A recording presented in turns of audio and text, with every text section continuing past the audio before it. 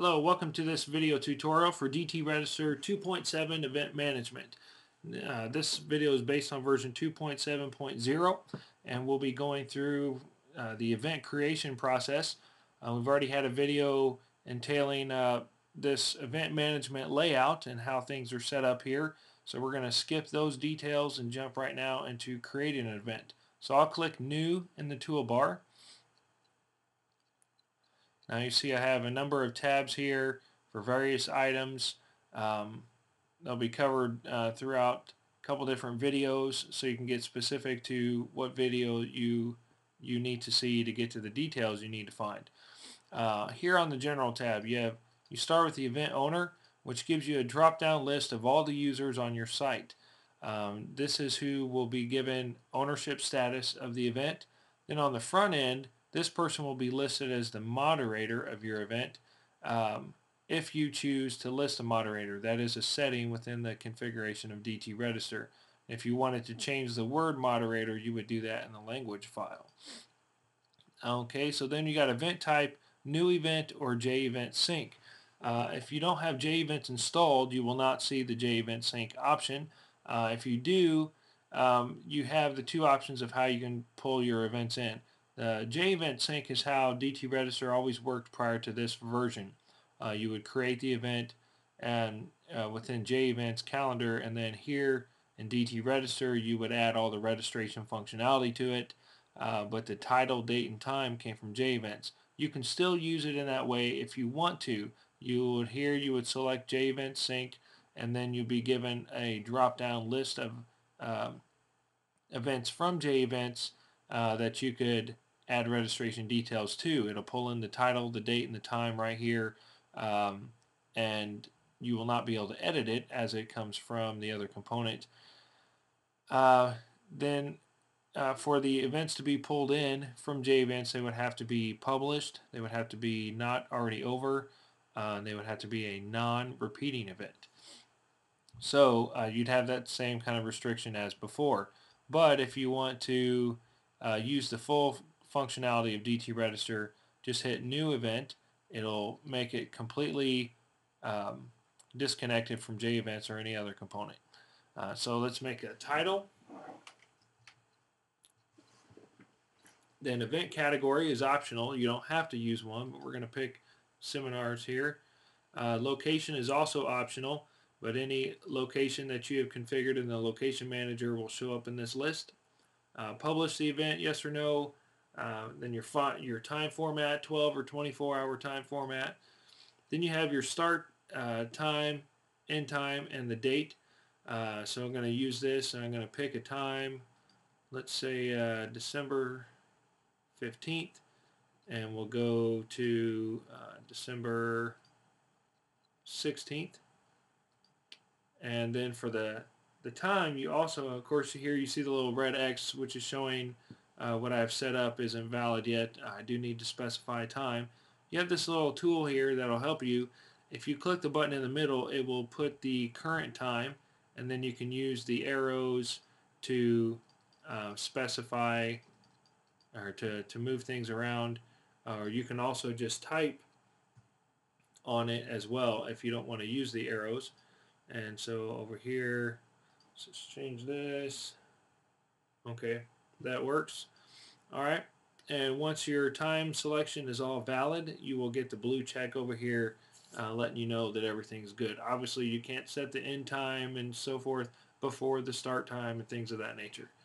Notification email. Here is you put in an email address of who's going to get notified whenever somebody registers for this event. This could be more than one email. You can put a semicolon and then another email address. That is fine. And then you have repeat options. We're going to get to the repeat options here separately. You're going to skip that for right now. The registration types to allow, individual, group, or both. That I think is pretty self-explanatory. Let's just mark it to both. If you have it on both, once the user clicks to register, they'll be given an option of individual or group, and then continue from there. Then within group registration, you have two options now. You have a simple and a detailed registration option.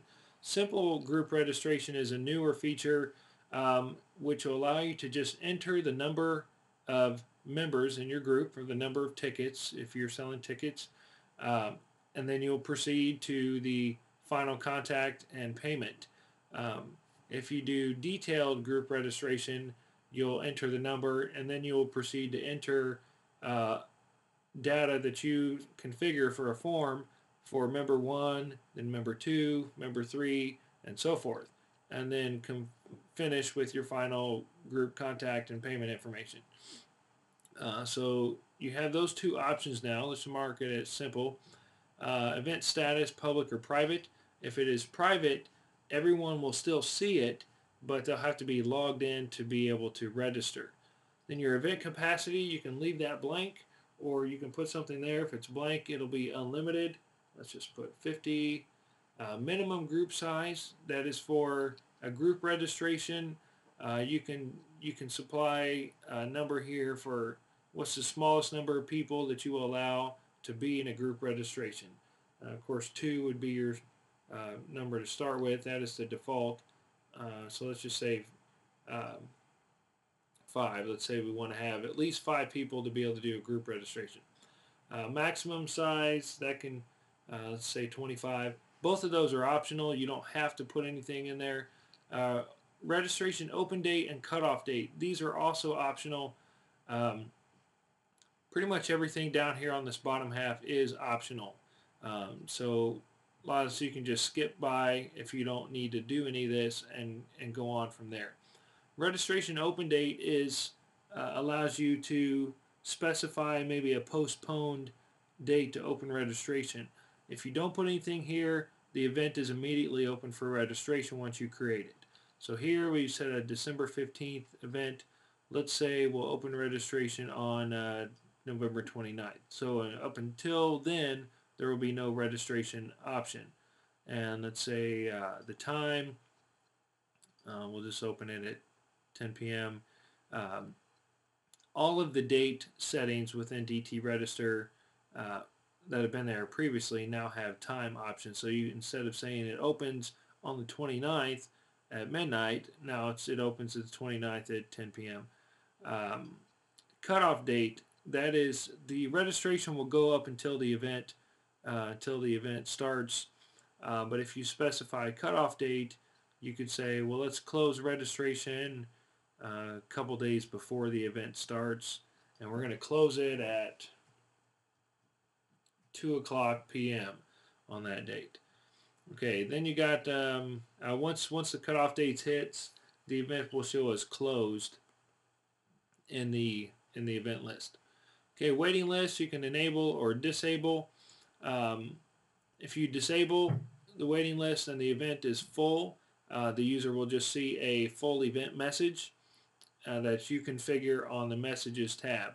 If you enable this, then what will happen is underneath that full event message, the user will see the actual registration form. They'll go through the full form just like they are registering for the event, so it'll calculate how much it would cost and get all their information for all the field choices and so forth.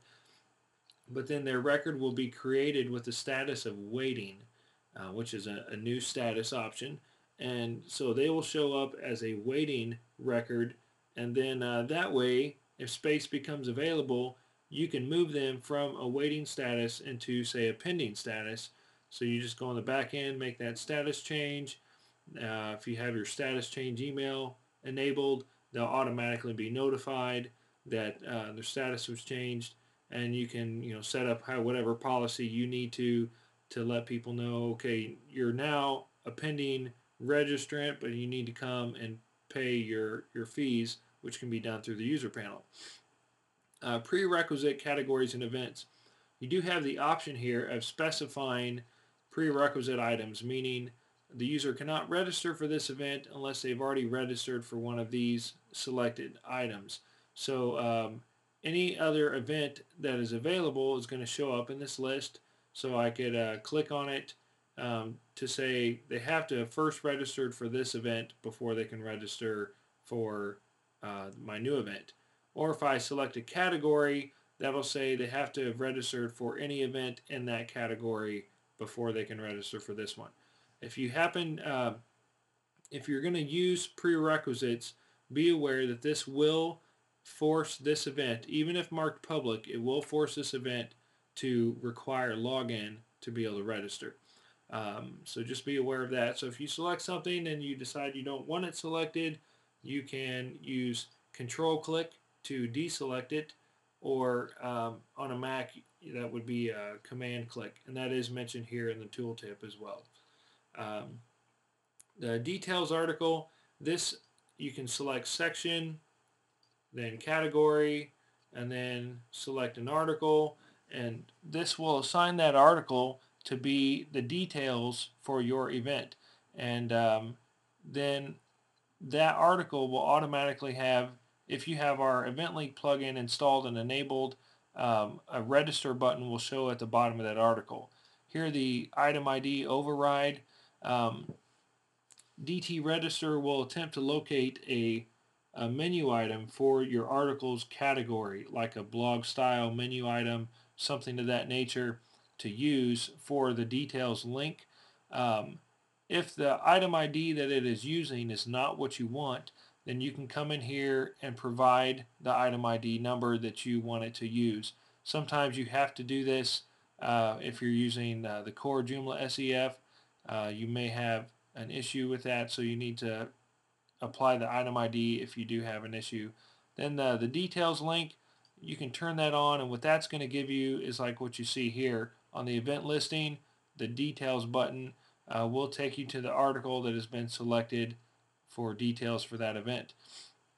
Let's keep going here. The attendees button is like what you see here on the front end, which will give you a list of all the current attendees of the event if you turn that on. Duplicate prevention override. The duplicate prevention is something that you enable in the main configuration. If you want to override that setting just for this event, you can do that. Overlapping event check is another setting from the main configuration area. Here you can override that setting also per event. So I can say, okay, override the overlapping event check. Don't check other things when I'm registering for this event.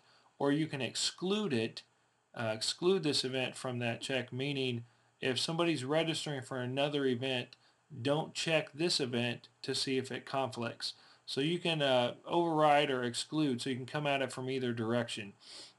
The Joomla user auto creation previously was a global setting that you could turn on and it would apply to all of your events. Now what it is a per event setting that you can turn on, and you can also decide if it's required or optional. If you set it as required, it will show on the form giving the user a username and password field so they can create a Joomla login account. If I make this optional, then the field will show, but they will not have to do that. Then you have the event image, which allows you to create a thumbnail like what you see here that shows to the left of the event details. You would simply click browse, find the image on your computer, hit upload, and it will show the image thumbnail right here next to this location. And then after you save the event settings, then that is stored and loaded as part of the event. Then on the front end, when you click the thumbnail, it does show the original full version, but it just shows your thumbnail here. So that's the general settings for the event creation. The other options as far as setting up the fee structure and other things will be covered in other videos. So make sure you check out those other videos to see the remaining details of event setup, and also as well as repeating options. Thank you.